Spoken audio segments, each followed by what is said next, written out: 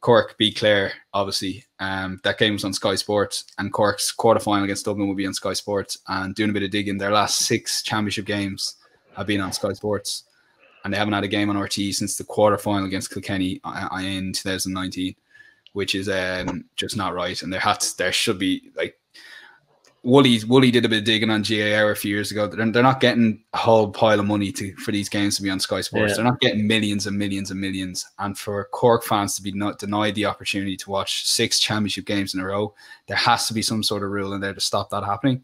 Or even, like, this was all over Twitter about the 5 in a row before. Someone should add a word saying, put the tip game, no quarterfinal should be on Sky.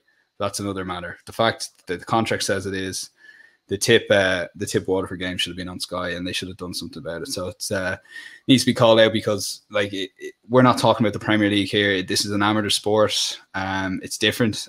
Joe Brody maybe goes overboard as had on that community side of things, but he is completely right, and he does have a point. And I watch games at Sky Sports. It doesn't feel right. The Sky coverage itself is fantastic. It's arguably better than RT. But there's nothing better than sitting and watching RT. All the countries watching it. Like, I watched the hurling on Saturday going, nobody's watching this. The Twitter, there's not as many tweets about it. Matches on RT, everyone's watching it. You've no other option but to watch it. So just a shout out. I think it's very harsh. And we spent a bit of time in Cork when we were young, Sean, especially in East Course in particular. It's a massive hurling. They don't care about football, And for them, like, a lot of places wouldn't have Sky. A lot of pubs wouldn't have had Sky. So, yeah, I know you can get it on Now TV and all, and I just don't think it's right. It doesn't sit right with me, to be honest with you. So I wouldn't say deny Sky coverage. I'd just say be a bit more smarter about it and cut off your All-Ireland quarterfinals, or have them on RT and Sky. I'm sure there's a deal that the GA could do, or I don't know. But yeah, it's unfair. 6 games in a row and no game since 2 years on RT. It's a bit of a farce, really. Yeah, well, it is one of them. Look, I think it's well known. A lot of people's takes, and I'd agree with you. I'm not a massive fan of it on it.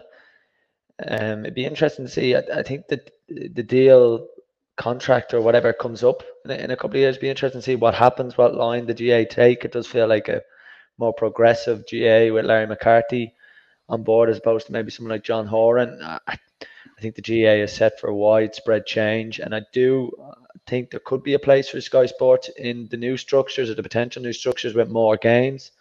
But definitely, I agree with an All-Ireland quarterfinal, and particularly in a year of COVID where you can't get to a game, or there's a limited tickets capacity or whatever. I think it's very important that something is done about that.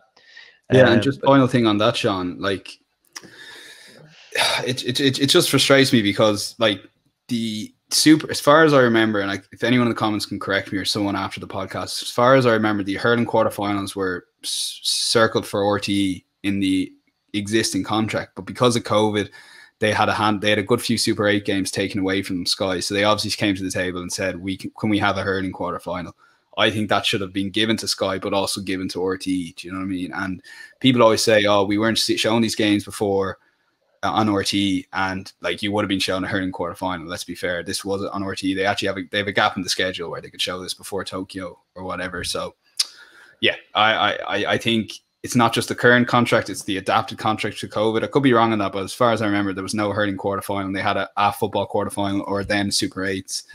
And again, as Wooly's done the numbers on it, if you go and listen to one of his podcasts, they getting absolutely nothing for it as well. So, milk Sky for a lot of money, put it back into grassroots, show us where the money's going. But I don't know, it doesn't. I didn't even think of the pandemic at the moment, the fact of restricted crowds and people can't get to games and they can't watch the match. So it's a bit shitty, really, for the GA. Like, and then I think if you're someone, for example, who's had to pay more for an All-Ireland final, I think the tickets have gone up to 90 from 80. It does beggar a few questions.